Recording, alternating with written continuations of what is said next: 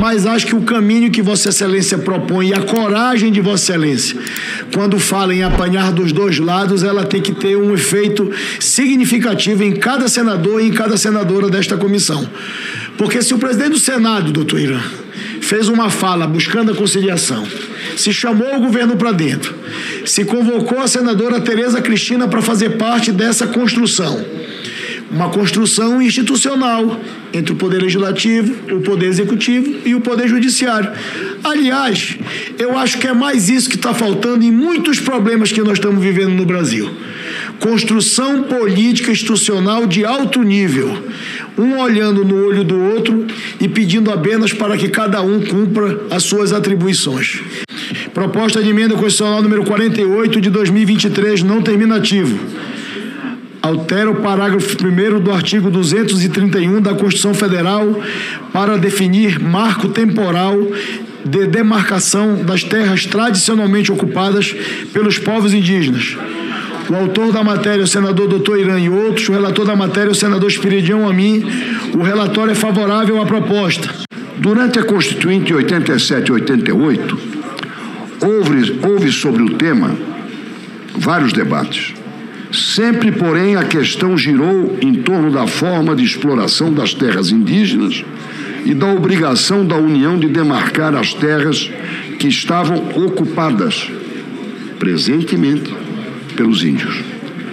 No artigo 108 do anteprojeto da Comissão da Ordem Social, fase H da Constituinte, portanto, nós fizemos um trabalho de prospecção, resultando no atual artigo 67 do ato das disposições constitucionais transitórias, o qual dispõe: a União concluirá a demarcação das terras indígenas no prazo de 5 anos a partir da promulgação da Constituição. E até a taxa de 20% ao ano foi debatida. Isso é a busca, é a exegese do texto. Ou seja, parece claro que havia um propósito de pacificar o assunto e adotar as providências subsequentes à demarcação.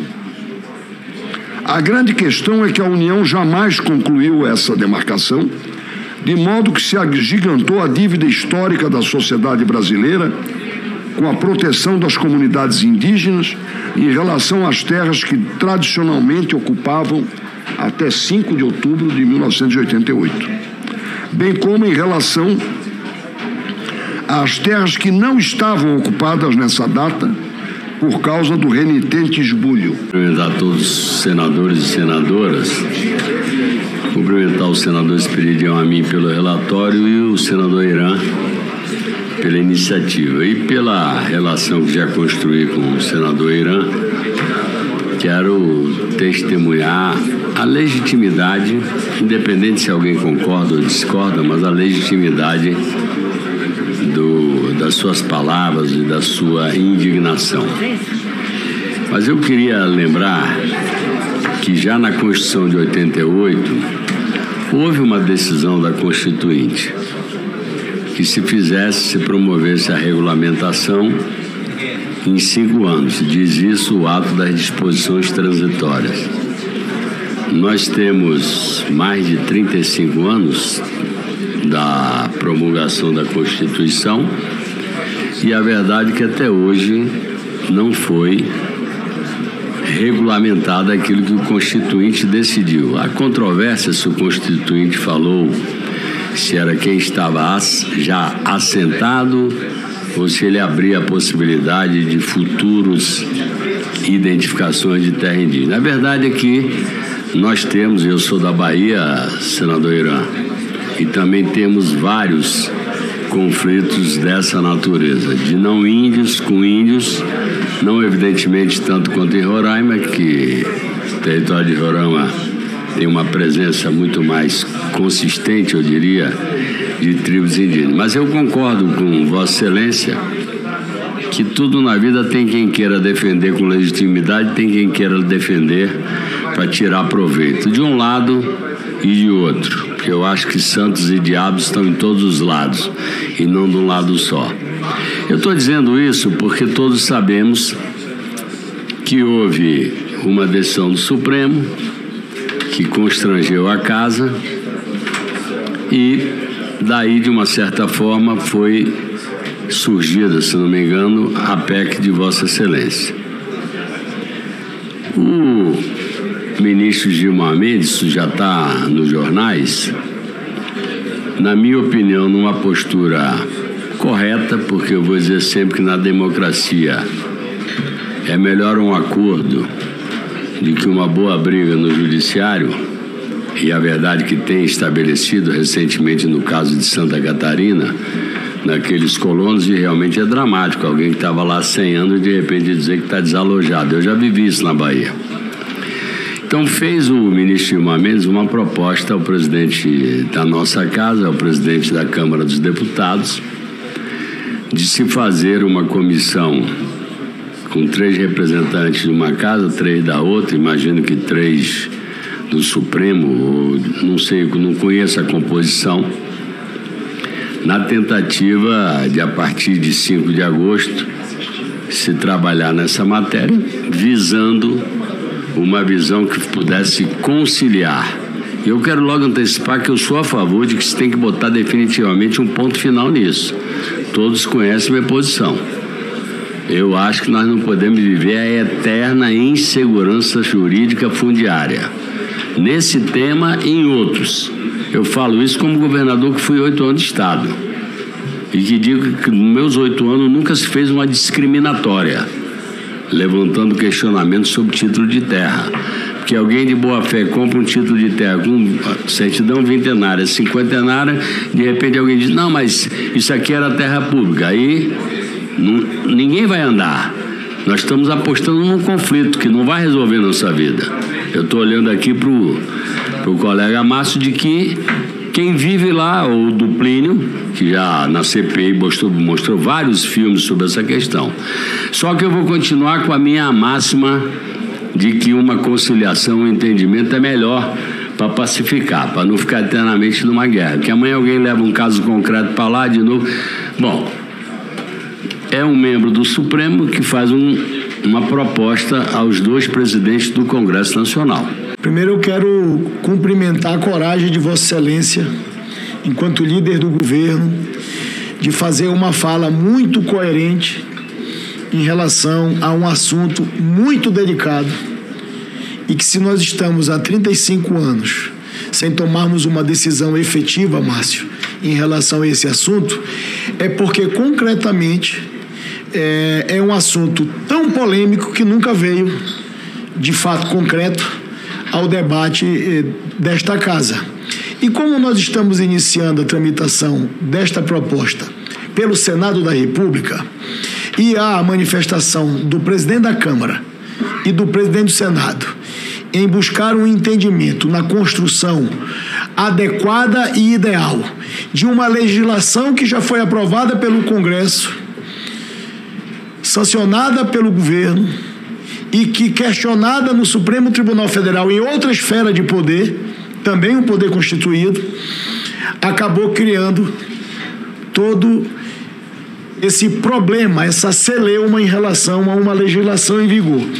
E concretamente, líder, estou falando como senador pelo estado do Amapá, da Amazônia brasileira e também do Brasil, concretamente essa proposta de emenda constitucional surgiu, a bem da verdade, por conta justamente desse imbróglio criado pelo Poder Judiciário. Mas acho que o caminho que Vossa Excelência propõe e a coragem de Vossa Excelência, quando fala em apanhar dos 2 lados, ela tem que ter um efeito significativo em cada senador e em cada senadora desta comissão.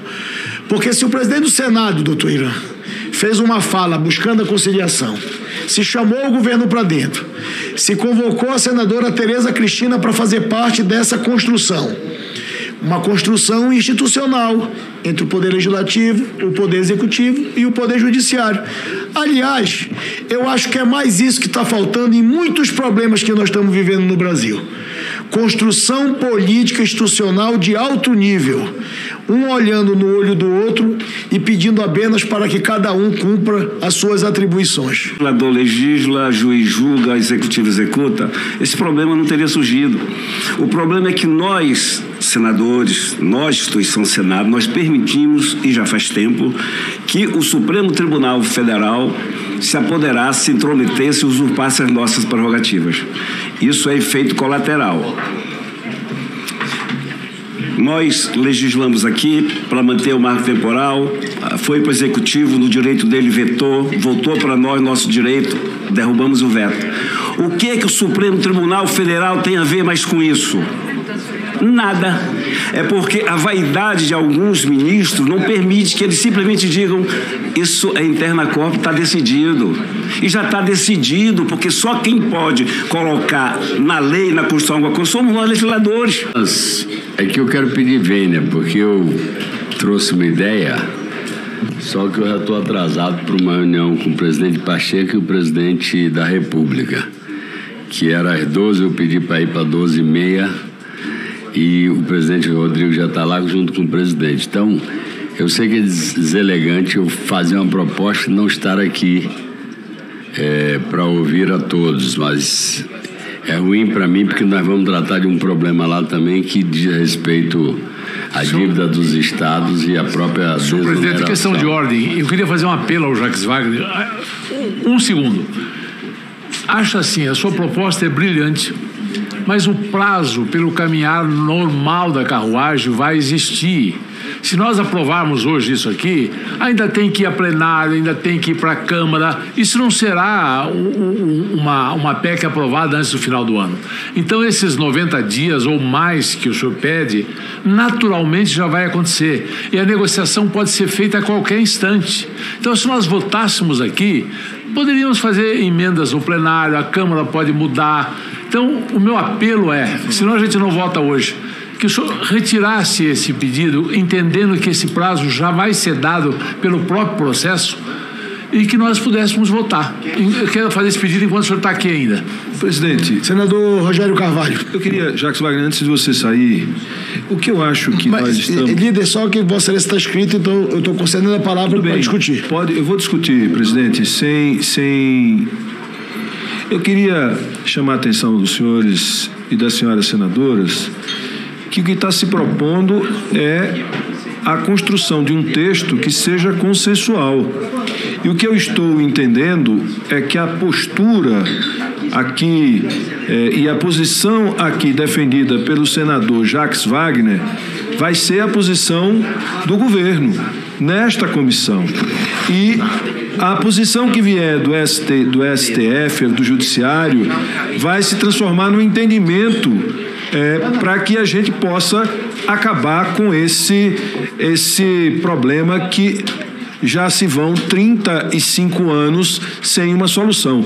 Eu queria propor ao senador Iovisto, ao senador Irã, ao senador Márcio Bittar, a todos, que ao invés da gente dar 90 dias, que isso pudesse ser feito em 45 dias, reduzisse o prazo para essas. Não tem muito, né? Não tem muito o que conversar, a não ser se acertar e fechar um acordo o mais rápido possível. A minha sugestão é que fosse 45 dias, meu líder, se houvesse concordância.